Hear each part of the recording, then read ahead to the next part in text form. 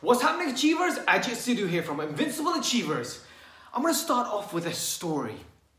It's a story about a time when there was a gold rush, there was a gold fever in America, and everybody was out looking for gold. Everyone knew that there was pots of mines of gold everywhere. And there was one person, there was one guy who was rich, and he was quite clever. And he told everyone that he was rich. He wanted people to see that he was rich. He used to boast about his riches and his cleverness and how in business he has made lots of money. And he thought, I know what I'll do. His name was Darby.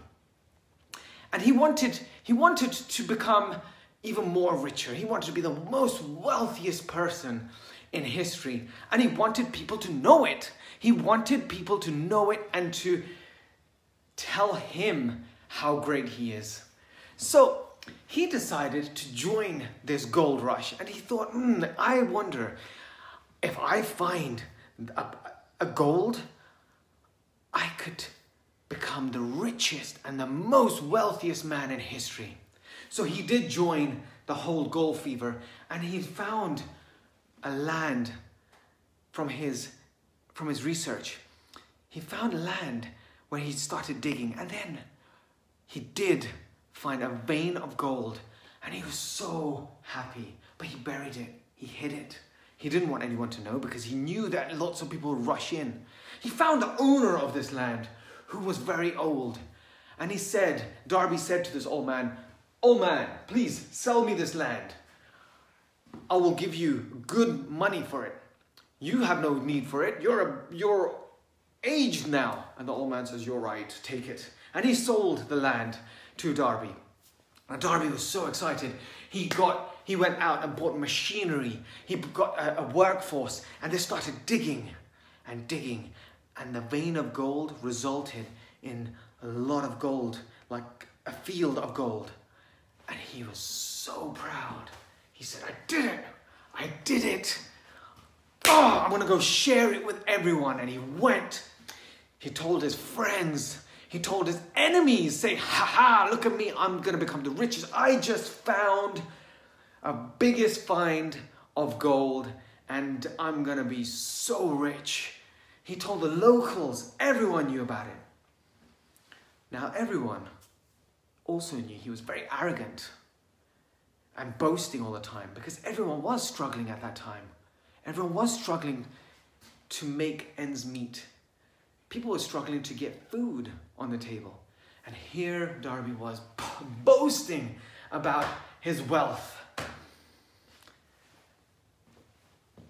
All of a sudden, one of his workers came up to him, running in a state of panic. They said, "Darby, it stopped. We found all the gold and there's no more." Now Darby said, whoa, there has to be more. We found enough to pay for all the machinery and the wages and the land. So everything from now on is profit. There has to be some more. His worker said, "No, there isn't. Come, quick. Come, I'll show you." So they rushed over and they started digging more and more, and they couldn't find any. Now, Darby started panicking. His heart started racing. He had told everyone that he knew that he was going to become the wealthiest and the richest person in the world. He rubbed it in everyone's face. He started to sweat.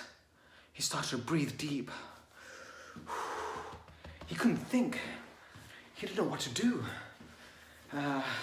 "Okay, guys, what we'll do," he said, "is just get rid of the machinery. Get rid of everything. We got to get out of here. Nobody should know this. Everyone has to keep this a secret. Nobody should know this. This is too embarrassing." And off he ran. Local junkman heard about what was happening because he was there. And he said, "I'll buy all the machinery and I'll buy the land if that's okay." And Darby did sell the land because anything from now on would have been profit. So he sold it for cheap. He sold everything, the machinery for cheap. The junk man took all the items and took the land, and he looked and thought, what I'll do is I'll find the local engineer.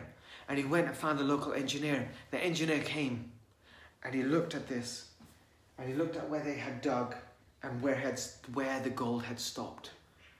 And the engineer smiled as he said, this is a regular occurrence. This happens all the time. If you dig 3 feet to the right, you'll find the vein again. So the junkman moved machinery, dug 3 feet to the right. The vein started again. And it flowed, and it flowed all the way to the biggest gold mine in history. That junk man became the wealthiest man at that time. Now Darby heard about what happened and he felt so ashamed. He felt so frustrated and ashamed at himself that he had decided to go out and become arrogant and tell everyone how great he is, how amazing he is, how he had found the gold before he had resulted in getting the gold. He was also ashamed that he gave up. He had given up 3 feet from gold. He would have become the wealthiest man in history. So the moral of the story, this story is we should become knowledgeable. We should learn as much as we can. But we should never become arrogant. We should always listen and learn. And if we don't know something, we need to find people that do know. Because there's so many experts out there that can do the job better than us. Like that engineer that knew. He came and looked at the vein, the mine where the gold had stopped, and he smiled. And he said, this is a regular occurrence. Just move to the right, 3 feet to the right, and you'll find the vein again.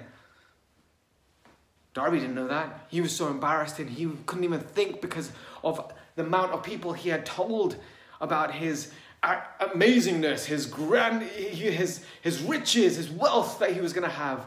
So he couldn't even go to them to say, listen guys, I've kind of messed up, can't find any more gold. Does anyone know what to do? He couldn't even do that.